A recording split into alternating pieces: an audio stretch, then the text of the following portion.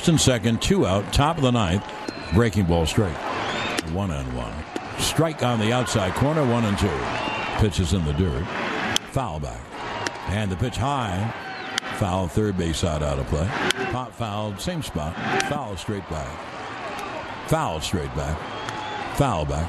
Now, once again, it'll be a 3-2. The pitch. Swung on and lined as a base hit to right field. Hicks rounds third. He scores. Frazier goes to third. Here comes Frazier. Ball gets away in the infield. The throw home is not in time. Frazier scores. And the Yankees have just taken an enormous step forward to winning the division series.